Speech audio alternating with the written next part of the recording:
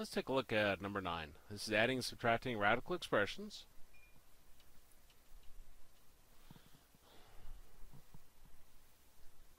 So we got 6 square root of 36x minus 5 square root of 36x. Okay, now no matter where you are in math, if you can simplify your radicals, you should before you go on. Even though it's tempting, since these are both the same radicals, to go ahead and handle this, let's go ahead and simplify first. Now in this particular problem, it would actually be a little bit easier to subtract the numbers out in front first.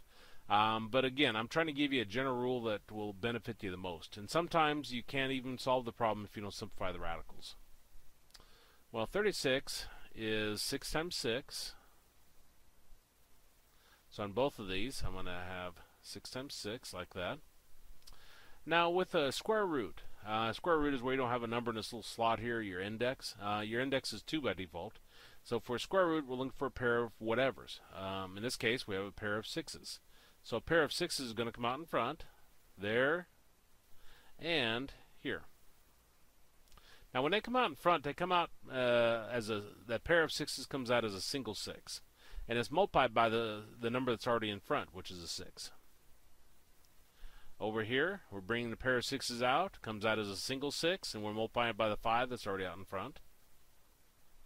6 times 6 is 36, square root of x, minus 5 times 6 is 30, square root of x. And it should be something about combining together like items. No matter what you have here, if this is the same as this, no matter what it looks like, then you add or subtract the numbers that are out in front. Well, 36 minus 30 gives us 6 square root of x. 6 square root of x is A, is our answer.